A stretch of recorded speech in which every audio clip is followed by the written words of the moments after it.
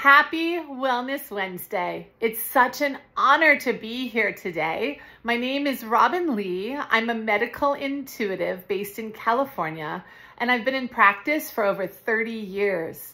I show up here on YouTube the first and third Wednesdays of the month, sharing a bit about how healing works and how simple habits we can incorporate in our day-to-day experience can really allow transformation of our overall health and well-being.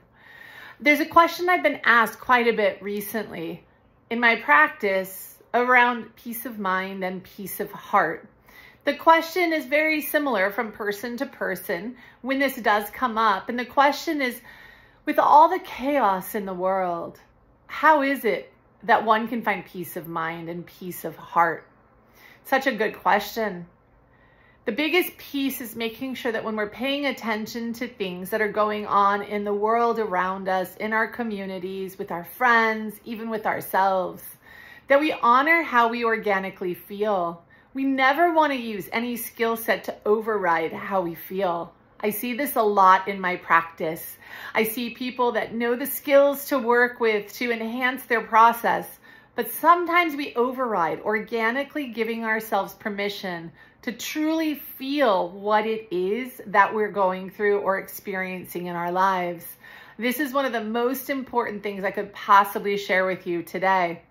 Make sure that you give yourself permission to honor if something makes you scared or afraid or overwhelmed or worried or angry or insecure, whatever the feelings may be. Give yourself permission to really organically honor how they make you feel.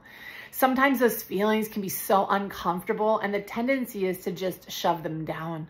We don't want to shove those emotions down. We don't want to use skill sets to override the emotions that we feel either. It's really important that we give ourselves permission to create space, to really just feel how we feel about what we see on the TV, what we hear in the newspaper, what we watch on social media, what we hear our friends talking or sharing about. It's critical that we honor how we actually feel. So often we stay focused on the things that we're afraid of, or the things that we don't feel are fair, or the things that we feel are unjust. That's okay for a period of time, but if the goal is to cultivate peace of mind, honoring how we feel is critical. And then from that place, asking ourselves if there's anything productive that we can do to help support the situation at hand. It's very important.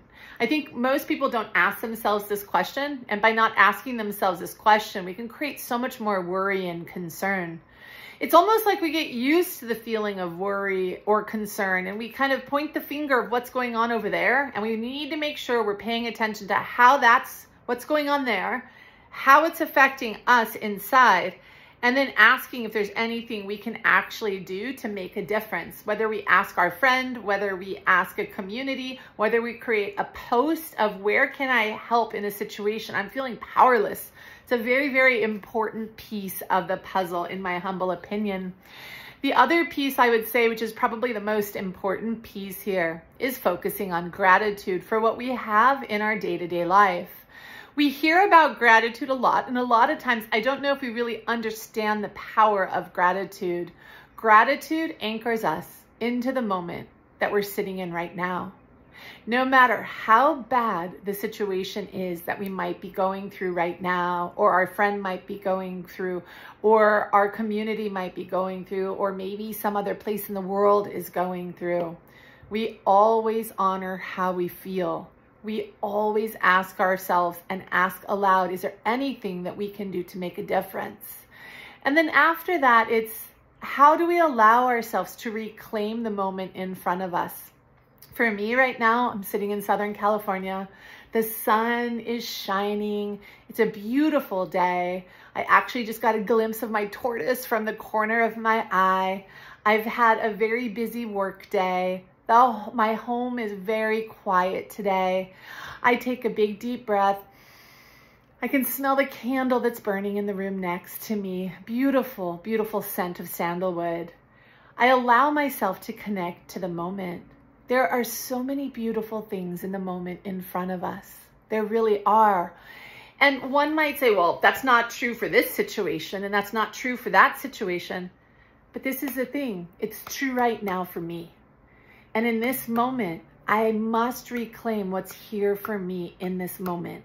I can still honor how I feel. I can still be engaged. I can still ask if there's anything I can do to be supportive to a situation, how I can serve that situation.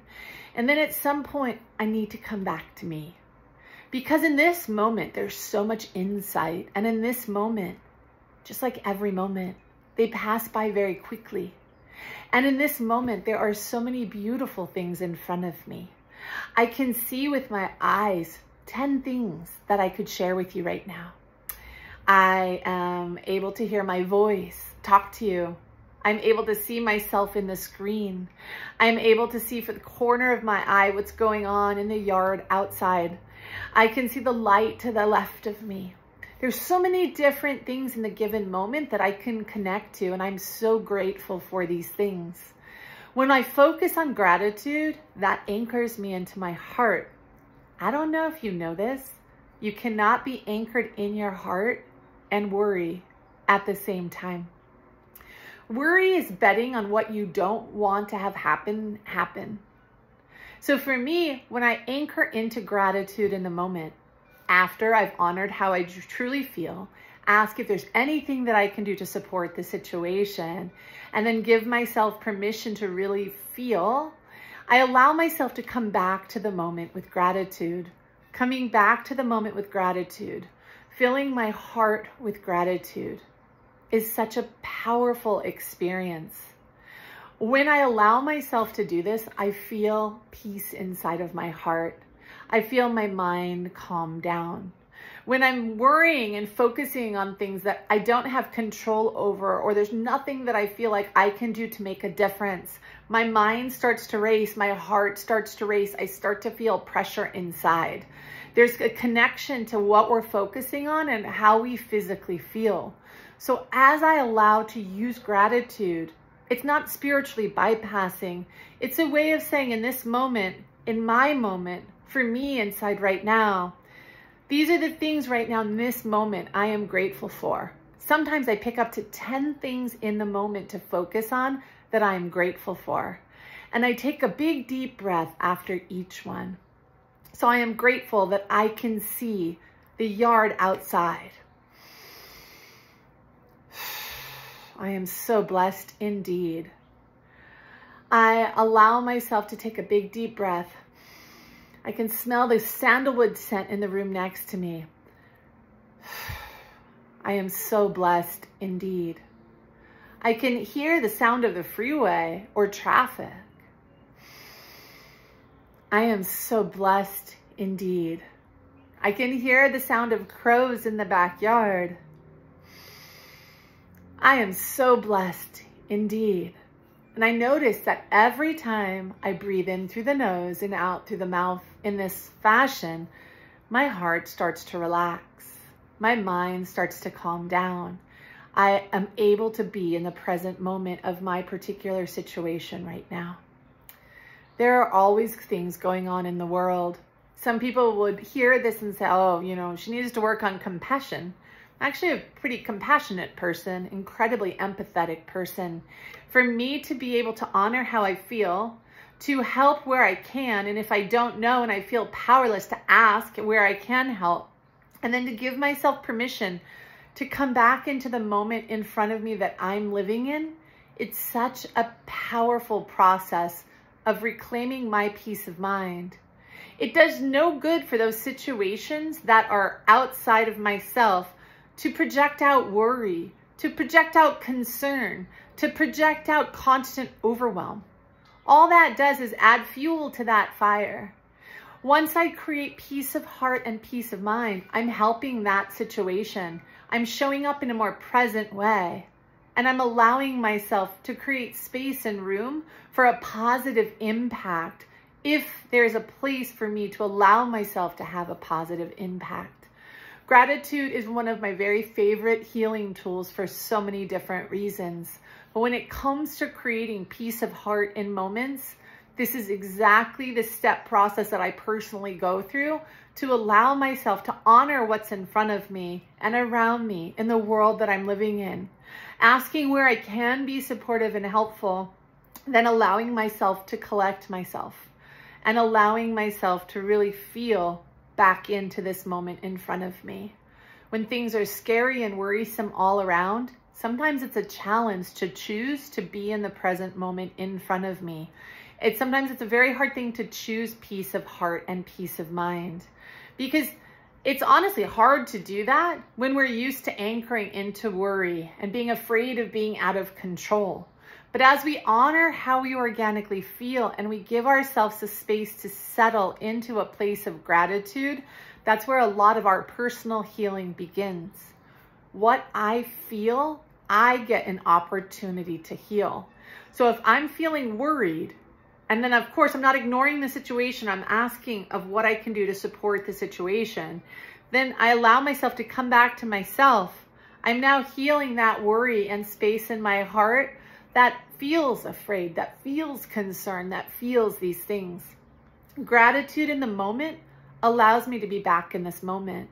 And the more present I am in this moment, the more I'm going to not only heal myself, but the community around me. So long story short, the answer to that question of with the world being as chaotic as it is, and things and transitions and changes in the world, what's the trick to creating peace of heart? This is my personal process. This is my personal journey. And I've been so blessed and honored to be able to help a lot of people on the journey learn this process. It is an incredible gift to give to oneself. You deserve to feel at peace in this moment. Big, deep breaths. Honor how you feel in this moment. Focus on the things that feel good in the moment, because we already know by default, there's a lot of focus on things that are scary, overwhelming, and negative. Put your actual conscious energy into fueling more of a positive connection to gratitude in this moment, and you will see a very big positive shift in your day-to-day experience.